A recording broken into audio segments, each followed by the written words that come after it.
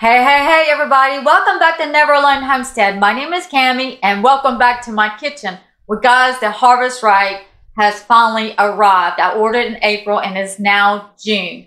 And I did order a small harvest right. They literally come into small, medium, and large, and most people get the large. But I wanted the small because I wanted to set into my kitchen because I'm doing obviously a lot of stuff into the kitchen, canning, cooking, dehydrating, dealing with the vegetables, the garden. So I'm always into the kitchen. So I wanted this unit to be small because I wanted it to be located in my kitchen. Now with this freeze dryer, whether you get small, medium, large, you want to make sure it's sitting onto a level place, a stable level place. Now these units need to be into a cool, dry location.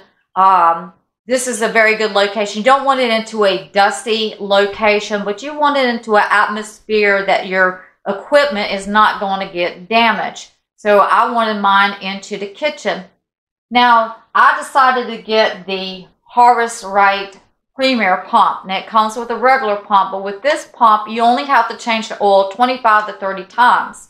With the other one, you have to change, I believe, every time or at least up to 5 times.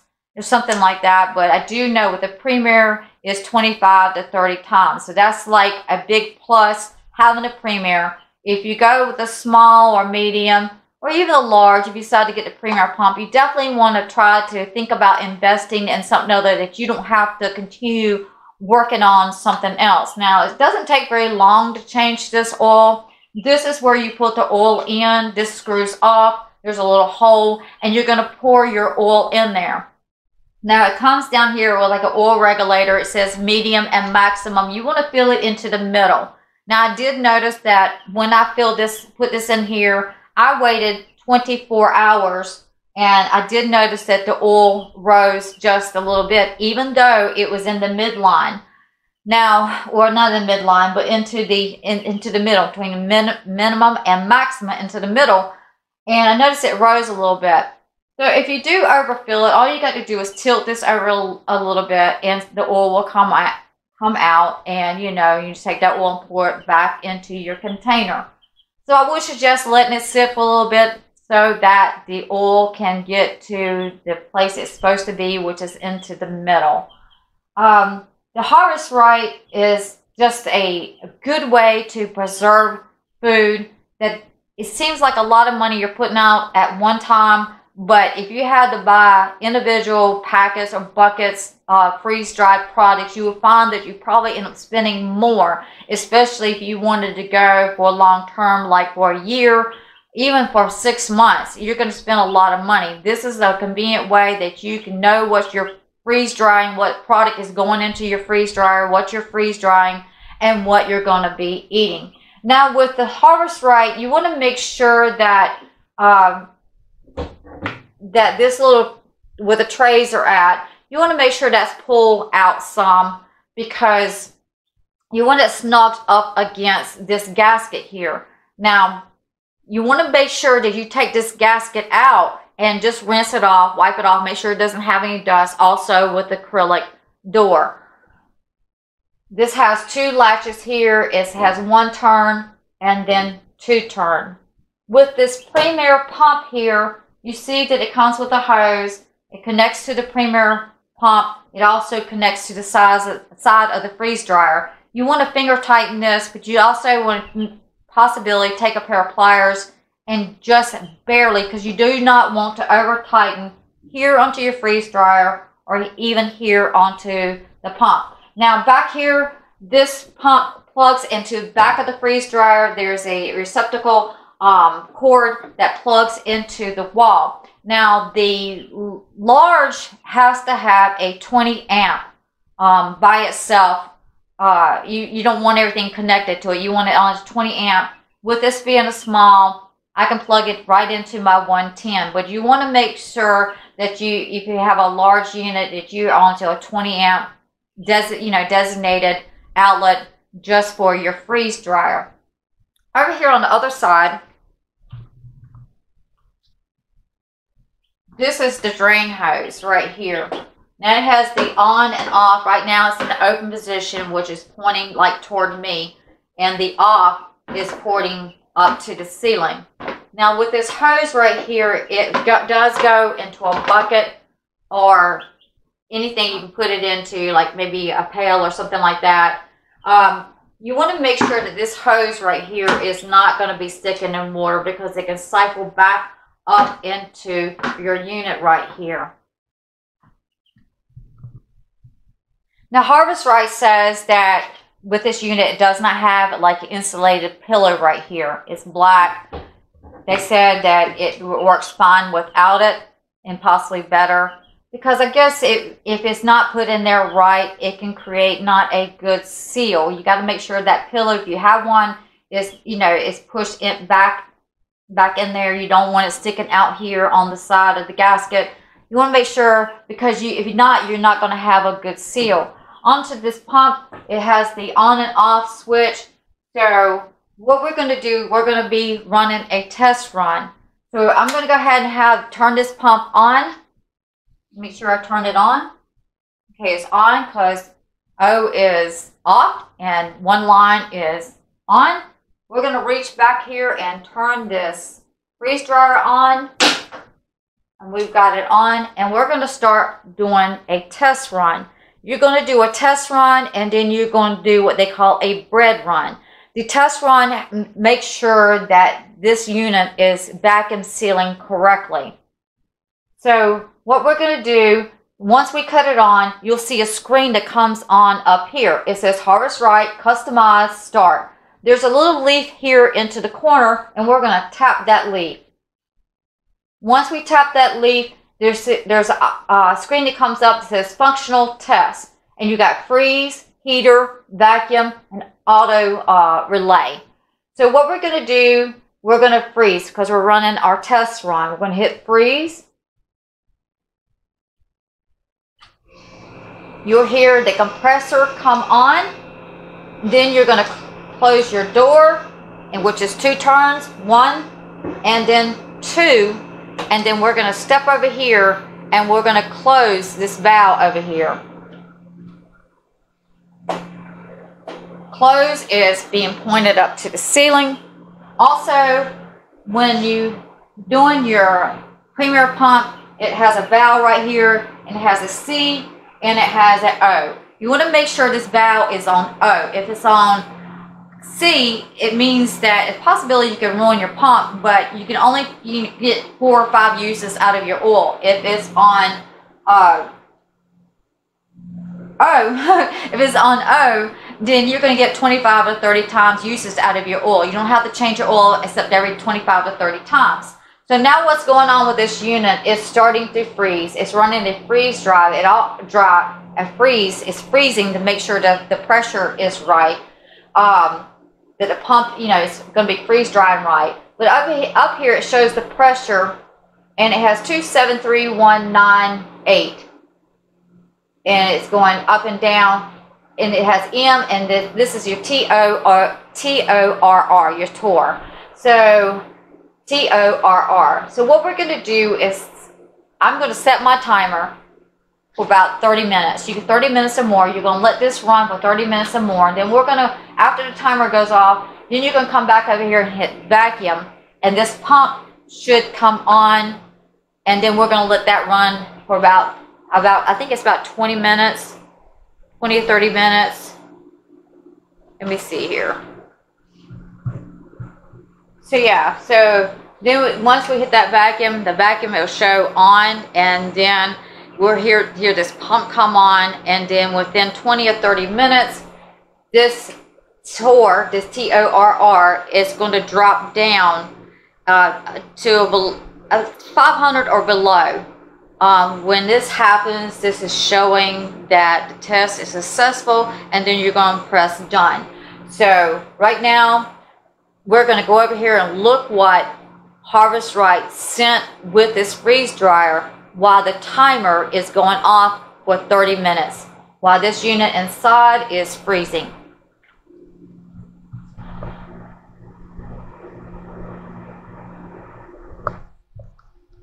So over here, this is the items that came with the unit.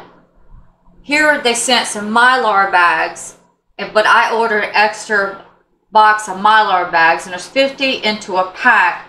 They also sent one box of oxygen absorbers. There's 50 into it, but I also ordered an extra box. Since I'm going to be freeze drying, I thought I'd just go ahead and have it so I don't have to wait on to the shipment.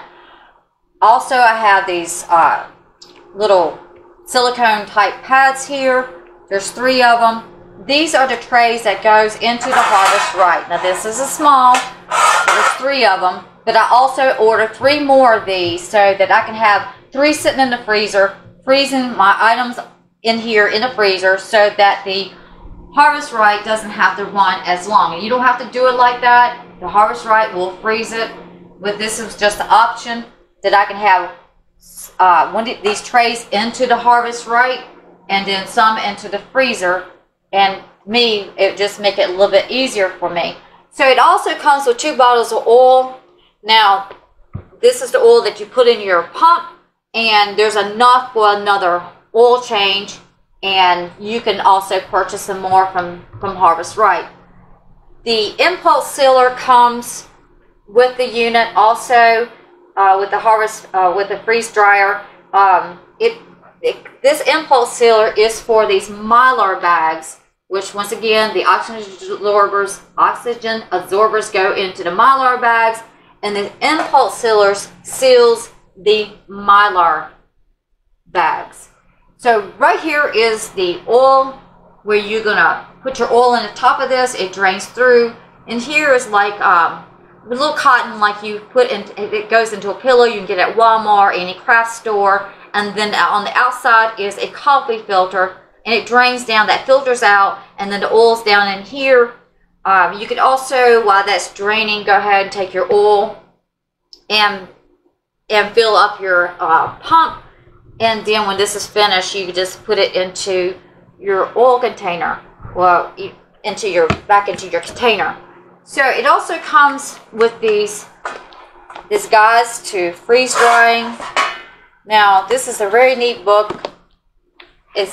It covers recipes, maintenance and tips for your freeze dryer. It also has will it freeze dry, talks about will it freeze dry, recipes, how to rehydrate your freeze dried food, also how about baby food, meats, fruits and vegetables, breakfast suggestions, meals, tasty yogurt drops, healthy chips and creamy bean dip. So this is a really neat book they send with your Harvest Right. It also comes with a home freeze dryer owner's manual, the troubleshoot guide, and then the vacuum pump owner's manual. So this is from Patriot Supply or patriots.com. Now this is a 72-hour survival food kit. Now I do have a 5-gallon bucket of some survival food and a little smaller tote of survival food. But I think this was like $50 for this little bag. It's supposed to be 72 hours, and then I think the 5-gallon bucket, about that size down there, it was like $89, and then I think the other tote was probably about maybe 50, 40 or something like that. So if you consider that's not enough food, probably, that's probably enough food for me to get through a week. But if you had a downgrid or something happened, a hurricane or volcano eruption, if you had to go for days on, months and weeks, years or year, you would spend so much money on trying to have food put up. Now this has already been freeze dried, but by the time you bought all that, you could have one of these. Now Harvest Right does have a layaway plan, so you can lay it away and then pay for it, and then when you get it laid out, laid away out, when you finish paying for it, then they'll send it to you. That is the option there. But look at all that you get. The trays, the impulse sealer, the oil, the filter, the situation, which is for the vacuum pump. So that's a really neat thing. It's really simple, and it's not costing you any more money. So some coffee filters and like that cotton pillar stuffer or whatever it's called. you know, the little cotton that goes into pillows that you can get at the craft store and Walmart, like I said. You get your Mylar bags, you get your oxygen absorbers, and the oil, all this that you get for such a great price.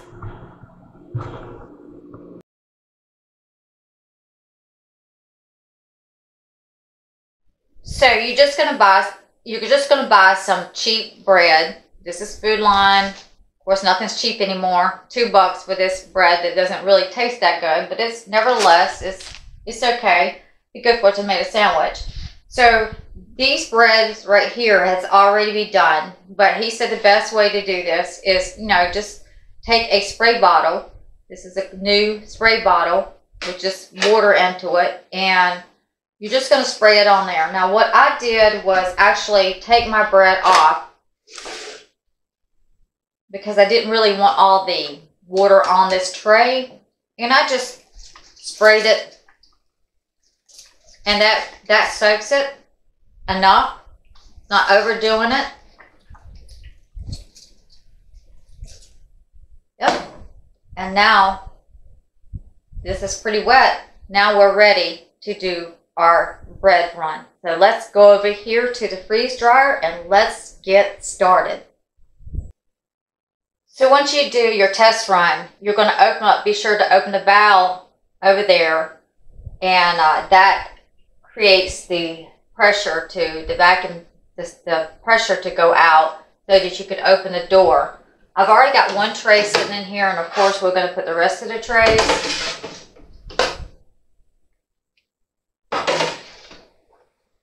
to do our bread run.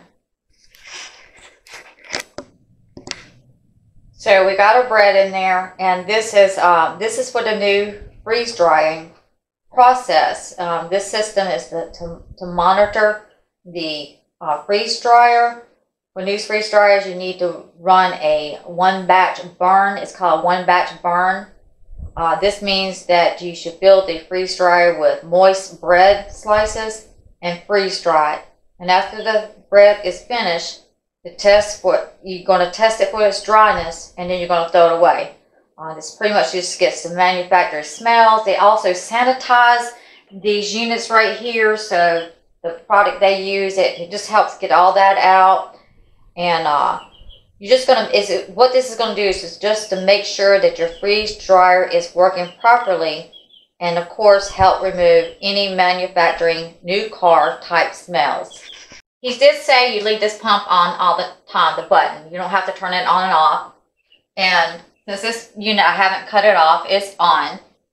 Now what I'm going to do is I'm going to hit the little leaf again. I'm going to tap the button that says freeze. You hear the compressor come on. You're going to shut the door. You're going to close this latch 2 times. That's 1 and 2. And then you're going to reach over here and shut the valve.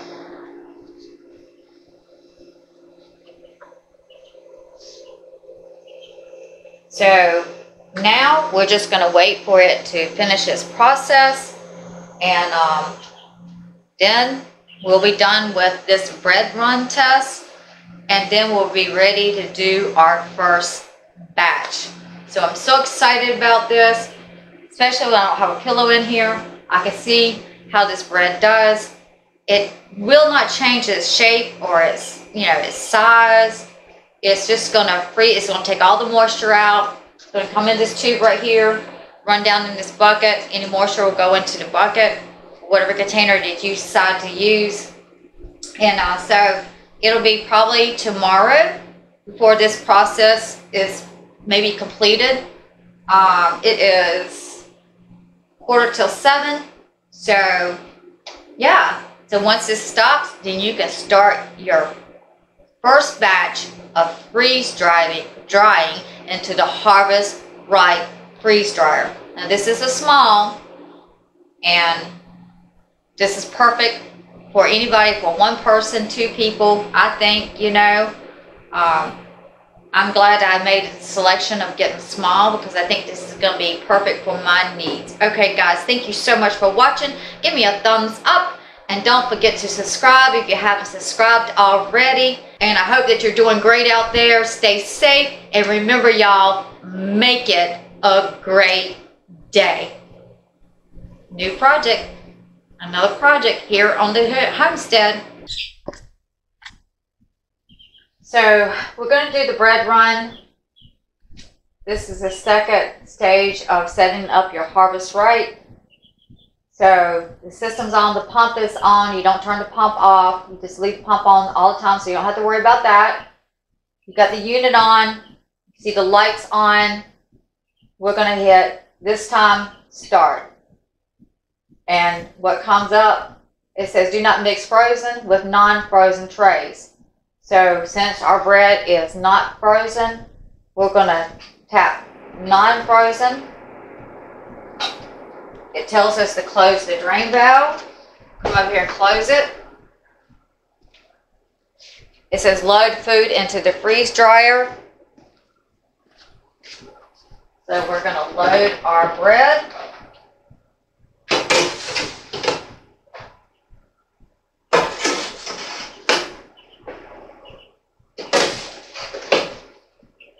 Make sure our door's shut good. 1, 2.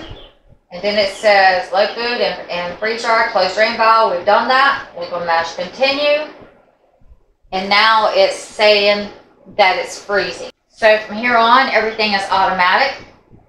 And now all we got to do is wait for this to stop.